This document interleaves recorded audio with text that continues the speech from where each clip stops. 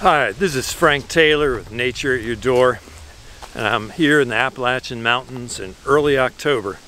And the purpose of today's episode is I wanted to show you another fungus I found. I've done several episodes on fungi here in these mountains, and the Appalachian Mountains are home to over 2,300 different species of fungi that come in every form, variety, and functional feeding groups. Today's mushroom I want to show you is called the cauliflower mushroom. And you'll see why it's called the cauliflower mushroom, because that's really what it looks like.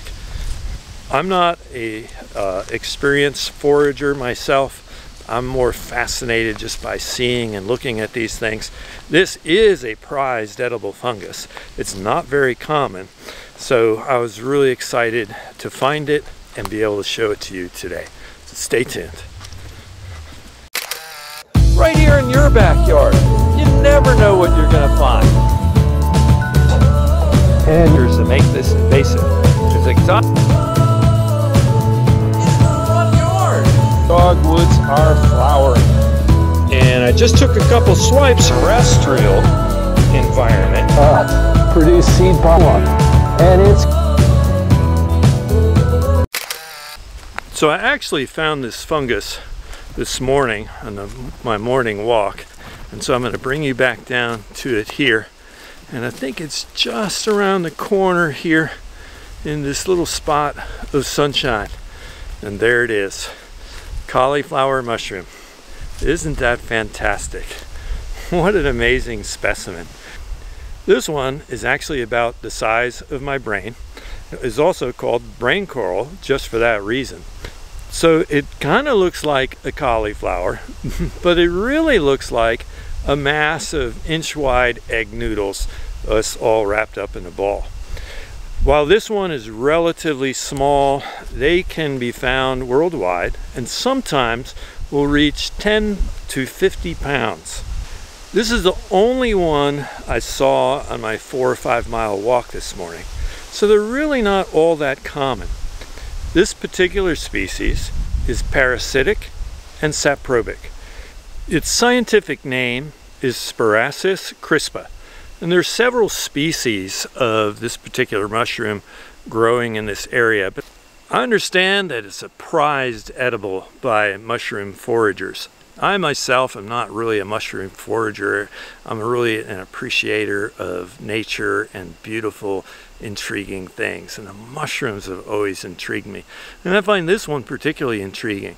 Remember, if you're mushroom hunting, you want to forage, you want to learn to eat them, be sure you go with an experienced mycologist or forager that really knows the species. And when you're identifying, use multiple resources, including books, internet resources, and the best is to use people, because there's many deadly fungal species.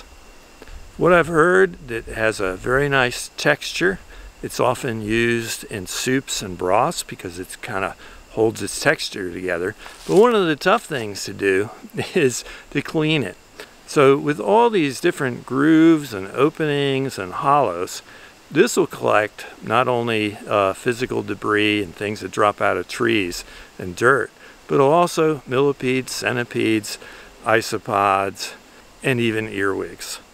So the foragers will cut this up and rinse it under a lot of water in the sink and try to rinse everything out of those grooves and crannies. For me, I don't want to touch it because this one seems relatively rare. I think this is the first time I've seen it. I haven't seen any others here in the woods, and so I want to leave it be.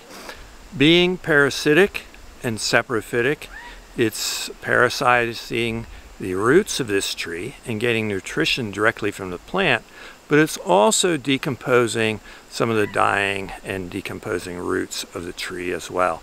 So it's both parasitic and saprophytic. So I hope you enjoyed watching this episode of Nature at Your Door. Like I said, I just had to show you this because it's such an unusual mushroom. It's not very common. I've seen very few of these. This probably is the first one I might have ever seen, or at least been able to recognize and identify as the cauliflower mushroom. I hope you'll check out my other videos on a variety of mushrooms, including cinnabar, chicken of the woods, jack-o'-lantern mushrooms, oyster mushrooms, and others.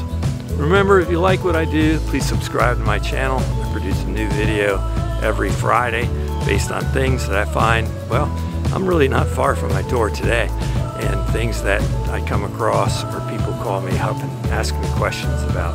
That's how I make my episodes. But thanks for watching Nature at Your Door.